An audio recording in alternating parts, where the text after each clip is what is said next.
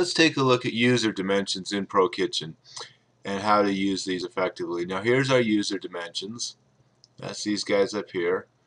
You typically found over here on this side of your screen in the toolbar, but I moved that toolbar over to the top of my screen.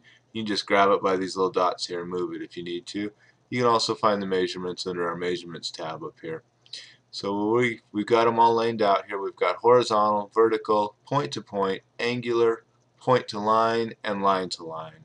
Now some of these are pretty self-explanatory, especially point to line and line to line. But let's take a look at all of them here. Horizontal, I'm going to click on my corner of my cabinet to my other corner. It tells me that I've got 11 16 inches from the face of this cabinet to the side of that cabinet. Handy little measurement to have.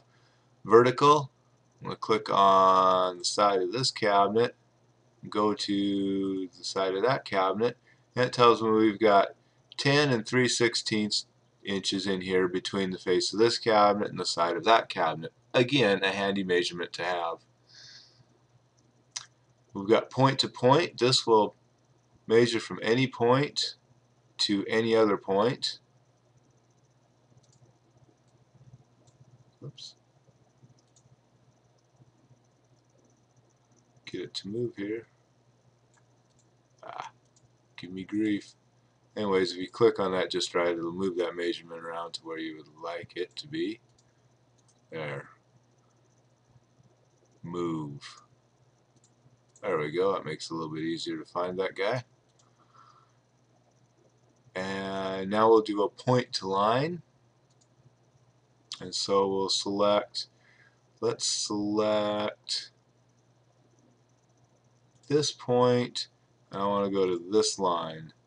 It's telling me that's 37 1/4 inches from there to there. So that can be handy. Now you can go to any line. You don't have to cross over and do the wrong side like I did.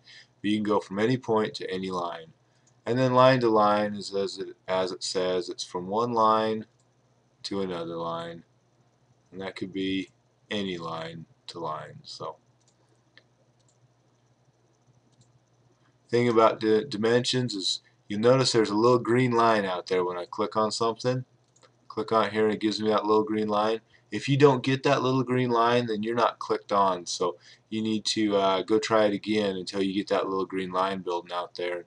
Once you get that little green line going, you just got to find your other line and click on it. So and that'll give you the dimensions.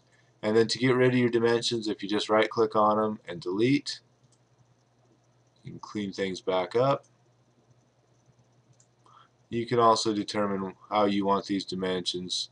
You can move and rotate and all these good things under your dimension menu as well. So all sorts of fun things there to play with in dimensions, and plenty of dimensions to be able to get all of the measurements that you need for your layout for whatever purposes.